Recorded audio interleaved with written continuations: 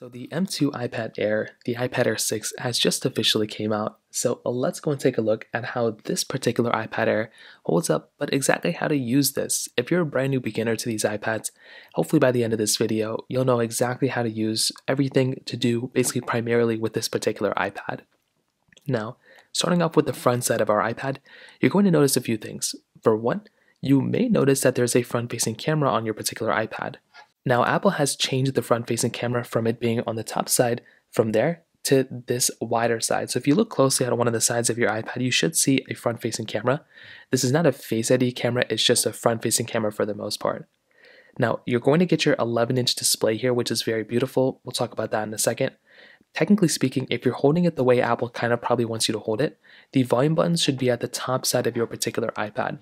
So if you take a look at the top of our iPad, you're going to see the volume buttons right up here. You're going to see this accessory port, which is great for connecting your Apple Pencil and some other accessories. Nothing else on the other side. Technically speaking, then, the left side right up here, you should be able to see your Touch ID button, aka your power button. You'll see speaker grills on the left side. And then on the right side, you'll basically see your particular charging port. So this is where you can go and insert your charging port if you want to. This is USB Type-C. So you can go and plug in a USB Type-C cable. It's the same thing as the current MacBooks and the current iPhones and Android phones. So it's the same port as all those.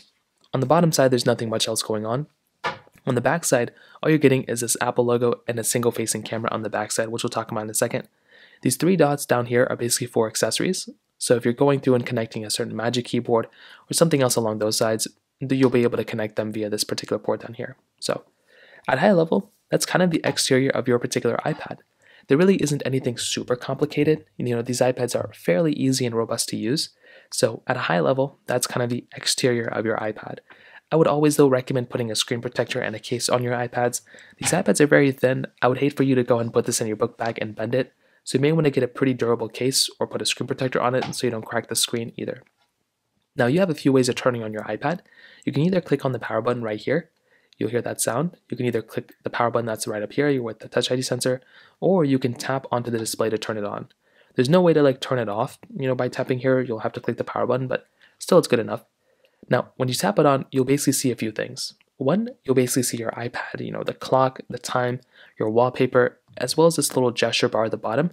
If you ever get notifications, they will basically show up right here. If you swipe to the left side, you can get quick access to your camera.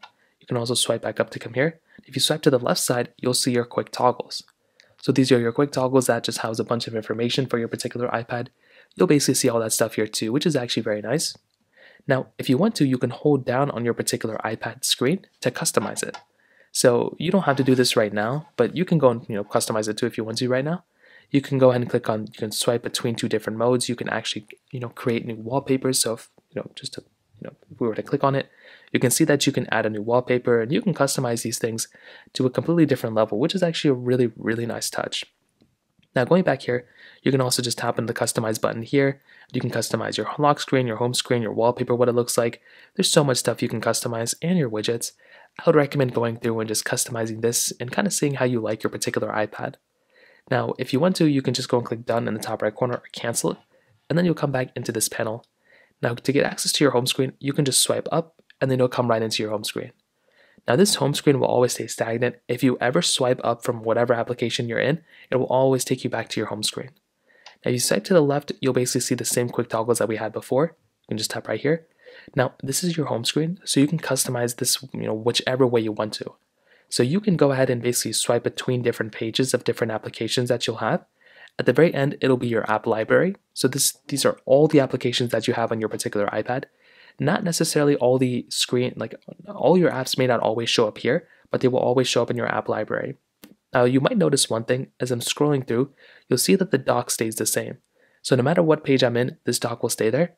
I would recommend getting used to this dock and customizing this dock with your most used applications, because when you're in other applications, you can also pull up this dock all the time. Now, if you want to delete something or remove something from your particular screen, you can hold down on the particular app icon right here, and you have a few options. You can edit widgets, you can edit home screen, or you can remove widgets. Let's say I didn't like this widget right here. I can remove it. I can remove it right there. But let's say I want to just move it around. I can go and grab this widget right here, and I can move it to a different portion of my particular display right there. And that's another option I have. And to get out of it, I can either click done in the top right corner, or I can swipe up, and that's another thing. Now, like I said before, if you have these apps in your dock and you want to move them around, you can go ahead and move, like let's say my photo is up. I can move an icon just by holding it down and moving it. I can go and move these app icons somewhere else too. I can drop it just like here if I want to. And then let's say I want to drop another icon here. Well, while they're wiggling around, I can drag an application just like this down to my dock and bring it right there. Then I can swipe up and get out of it there. Now, to open up applications is pretty basic. You just tap on the app and you'll get used to this app right here. Applications are pretty self-explanatory, like the App Store does the App Store stuff. Swiping up will take you back home. Now, let's say you open up an application and you want to remove it, right? Let's say you just get out of it and you want to kind of remove it from the background. Well, what you can do is you can swipe up and stop about halfway right here. You'll come into this panel. And what you can do here is you can actually swipe out of the applications. So I can go and drag this application to swipe it out of the way, and that will help clear it out of, you don't have to do this, it doesn't really necessarily clear it out of memory, but it does kind of clear it out of some stuff, so that's another thing you can try doing if you ever really want to. You can also split screen multitask between applications as well. So let's say I had my App Store open, and let's say I want to go and split screen multitask with another app. Well, what I can do is I can open up, let's say that application and the Safari browser, and I can go and open up my dock at the very bottom, and I can go and drag and drop an application from my dock into the side of this particular application, and now I can have two different applications going on at the same exact time, which is actually pretty crazy. I can go and minimize and maximize one page if I want to. I can go and get into my multitasking panel again if I want to and swipe them both out of the way or swipe one out of the way, so I can go and clear them out if that really bothers me. Now, if you look in the top left corner, you're going to have your date and time. If you look in the top right corner, you'll see your Wi-Fi signal, battery icon, some other stuff. If you actually swipe down, you'll see a page that looks familiar to your lock screen. This will be where your notifications will be and everything. But if you swipe down from the top right corner right here, you'll basically see this panel come up again. So this is your control panel, your control center. So here you can go and quickly modify a lot of things within your particular iPad. So you can modify your Wi-Fi, Bluetooth, airplane mode, AirDrop as well. If you're playing music or songs, that'll show up right there. If you want to turn on or off rotate mode, you can go and do this and click this here and that'll turn that off. You can go and turn on Stage Manager here. If you want to increase or decrease your brightness, this will be this toggle, the sunlight icon. And if you want to increase the sound of your particular iPad, you can do that within this particular panel here. So this is the sound right here. So you can just grab it and bring it higher or lower depending on what you want to do. These quick toggles at the very bottom are customizable in your settings, which we'll just go in it for a second. And that's it. It's a pretty cool. You can access that system-wide all over your iPad. So that will give you a quick breakdown on exactly the iPad. Some few things I want to tell you though is that within your particular settings application, this is an app I would recommend you getting used to. You can customize a lot of things within this particular app. If you ever have any questions or you're looking for a particular toggle, you can just click on the search bar right up here and you can go and start using your keyboard. You can type in whatever you want to. If you're searching for Bluetooth or something, you can come into your settings and find that here.